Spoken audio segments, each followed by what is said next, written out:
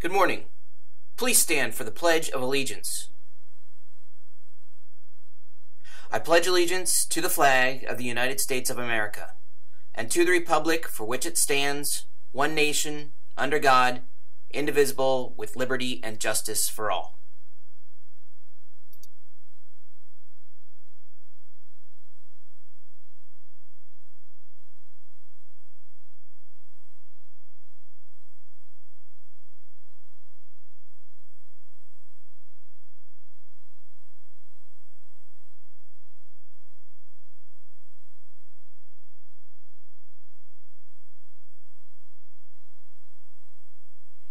Good morning, West Junior High School.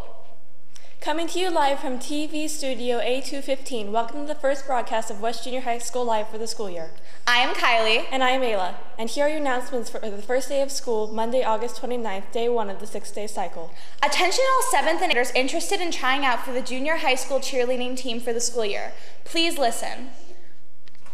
There will be an informational meeting on Wednesday, August 31st during the homeroom in the auxiliary gym. Information about tryouts and physicals will be handed out. Cheerleading tryouts will be held on September 6th, 7th, and 8th after school in the multi-purpose room from 3 to 5:15 p.m. West High School swimming intramurals will be held Mondays, Wednesdays, and Thursdays, September 19th through November 10th, 2:30 to 5:30. Bring a suit and a towel. Parent permission forms are required and are available from Ms. Perro in room B309.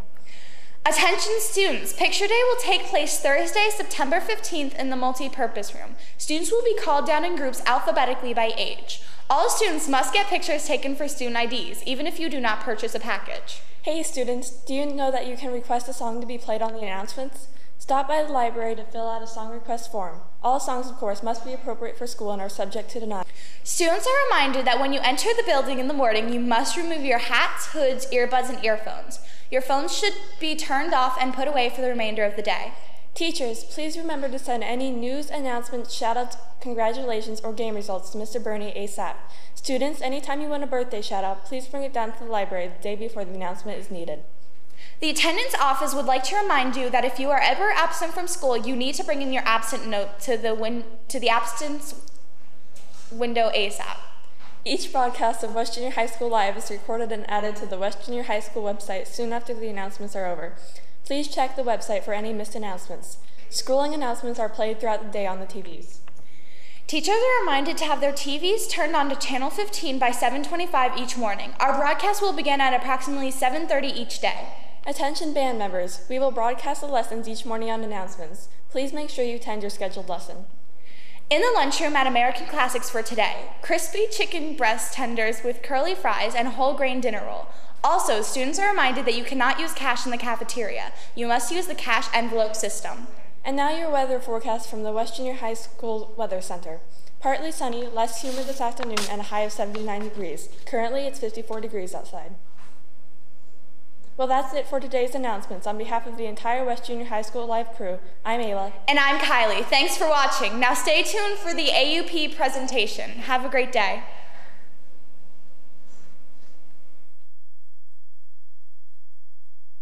Welcome to the Student Acceptable Use Policy and Internet Safety presentation.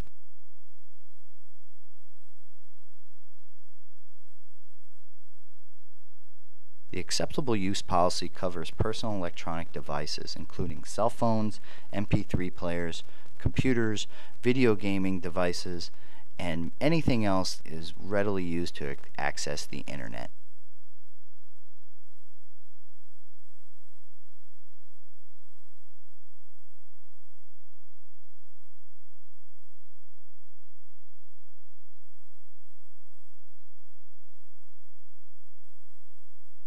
The school has rules about the use of electronics.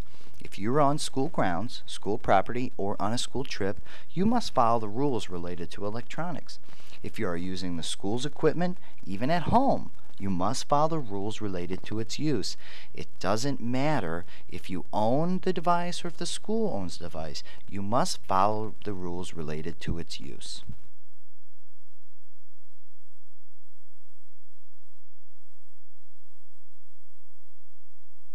Remember, using electronics like computers at school is a privilege. It's not a right. It can be taken away. That's why it is so important to follow the rules and to have fun when you're using the technology in school.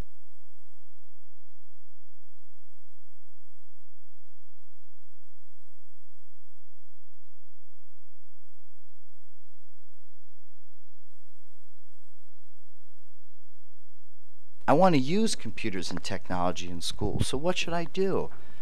It's important to remember to use the computers for educational purposes. You can make cool things that are assigned to you to make as part of assignments or projects.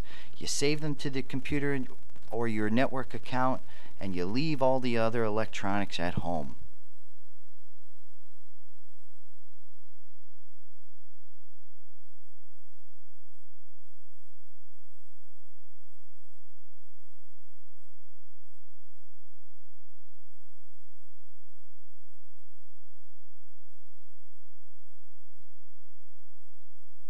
In the district, there are some general rules related to technology, and one of them revolves around copyright. Hardworking people write and create things like books and pieces of art. They own them because they created them. You cannot use their stuff as if it were yours. Always, always, always give credit to the people who created it or the person that created it. Never copy and paste someone else's work into your own and claim it as your own.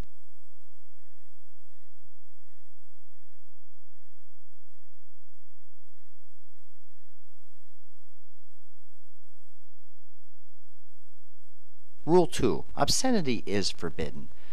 Pictures that are inappropriate for students to see may be obscene. If you think that you are not supposed to be looking at something, it may be considered obscene. If you see an inappropriate picture, close your computer and tell the teacher. Don't tell or show other students around you. That's only going to get you in trouble and in violation of the acceptable use policy.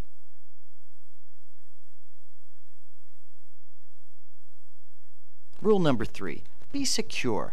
Keep your personal information to yourself. Never give out your passwords or someone else's password. Never give out personal information like your full name, your phone number, your address, or your location.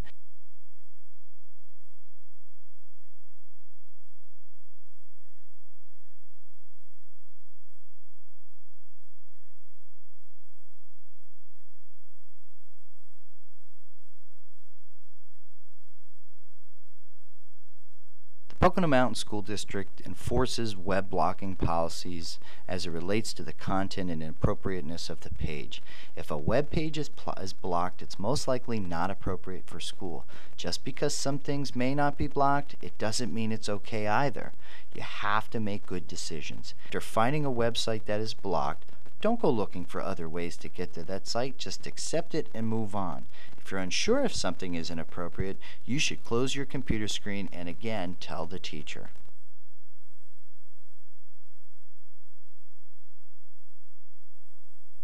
Rule number 5. Don't change or add things to the district computers. Never delete or try to delete or try to install software that's not on the computer. Don't attempt to change or try to change settings on the computer also. This is also in violation of the acceptable use policy.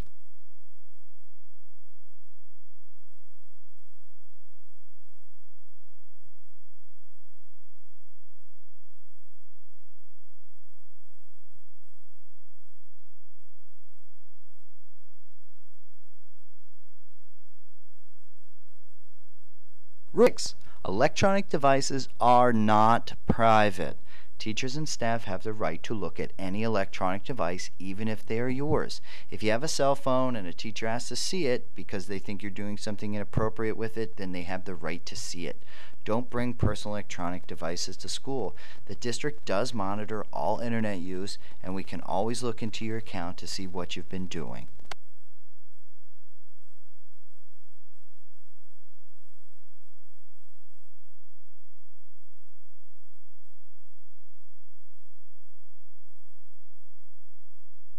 Again, what can I do with technology? Always use technology at school for educational purposes only. If you would rather not have your teacher see what you're doing on the computer, then don't do it. Have fun with computers, and again, they're a tool for learning, so you're expected to learn and enjoy using them. A new component of this presentation this year is the Internet Safety component. What I'm going to cover through Internet Safety is staying safe online, aspects of social networking, cyberbullying, and some solutions just for maintaining your safety on the Internet. Don't give out information that could identify you to strangers, like the following: your address, a phone number, what school you go to, what city or neighborhood you live in. Don't give out personal information like things you like sports teams or your favorite actor or actress. Don't ever give out your parents' workplace, and definitely don't give out passwords. Here's a shocker. On the internet, people aren't always who they say they are. You can't see them half the time, so seeing is not believing. Somebody posts a picture of them for their profile, and they look like a 14-year-old student, but they're really a 47-year-old man. Seeing is not believing. Never ever schedule offline meetings with online-only friends. Tell your parents if anyone tries to meet with you offline. Webcams are great tools to be able to connect with family and friends, especially over great distances. However, at the same time, there are some rules to kind of live by when using webcams. If you use chat features such as Wjhs or other web-based chats, don't use the random chat feature. You may come across inappropriate materials. Only chat with family and friends and people you know.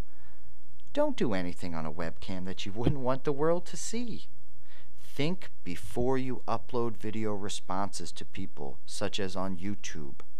Geolocating tools are awesome tools to keep in touch with where your friends and family are. However, so does everybody else on the internet know where you are then. Listen, carefully consider whether you want to use those services or not, especially on websites like Facebook and other social network things, even games that you partake online. Never check in at school, church, or any place that you visit regularly. Check your privacy settings. Also, ask parents for permission before you use these kind of tools. Again, they may think of it as a good tool to know where you are, but so does everybody else then know where you are. Be spam and scam smart. Don't open strange email from people you don't know or companies you don't know. Also, beware of free downloads. Sometimes the freest of downloads have spyware, malware, and viruses attached to them. Also, peer-to-peer networking services, another environment that you may actually potentially download spyware, malware, or viruses that you don't know about. And finally, don't be a pirate of software. Enjoy the software by purchasing it and remaining legal. Sites like Facebook are a great opportunity to share things that are going on in your life with your family and friends. However, don't share family photos without asking permission from the people inside in those pictures. Also, ask them before uploading if it's okay if you share that. In the social networking environment such as Facebook, choose your friends wisely. Only friend people you know well. Don't get into contests to see who has the most friends. There's no way you could possibly keep in contact with all of them. Keep your group of friends small, and I guarantee that you'll get much more out of services like Facebook. Protect your information online, especially in services such as Facebook. Don't post your phone number. Don't post your address. Avoid status updates with time and place references. Don't use places that identify you through geolocation services where you are and what you're doing. Set all privacy settings to friends only so that the friends of friends can't see where you are and what you're doing. In social networking, a picture is worth a zillion words. Ask permission to post photos of friends. You can always tag yourself if you've been tagged in photos. Avoid photos that reveal locations like your home and school. Report harmful photos to the authorities or to your parents or to your teachers or to your school administrators. Cyberbullying is bullying through electronic means such as texting via phones, using Facebook, or even YouTube. In fact, those are extremely popular or infamous ways to perform cyberbullying. Cyberbullying is against school rules and it's also against the law. The best response to cyberbullying is no response. Don't react to them. Responding to the bully will only make it worse. If you are bullying, or you see bullying, or you hear of cyberbullying, report it to parents, report it to teachers, report it to your guidance counselor, report it to administrators. Don't participate in cyberbullying. Encourage others to stand up against it. We live in the 21st century. Being able to do things online and live online, be part of online communities is a part of everyday life. But it's also vital that you stay safe. Come up with a game plan. Work as a team with parents, with teachers, with school administrators to promote safety online. Talk with your parents about how you use online and the activities that you do online. Be a tech teacher. Teach your parents and the teachers about the activities that you do online every day to help promote staying safe. And finally, always accept help from your peers, from parents, from teachers, and the law enforcement to help promote staying safe online. Thank you so much for viewing and listening to the Student Acceptable Use Policy and Internet Safety presentation. If you should happen to have any questions about these topics, please contact your teachers, guidance counselors, or building level administrators.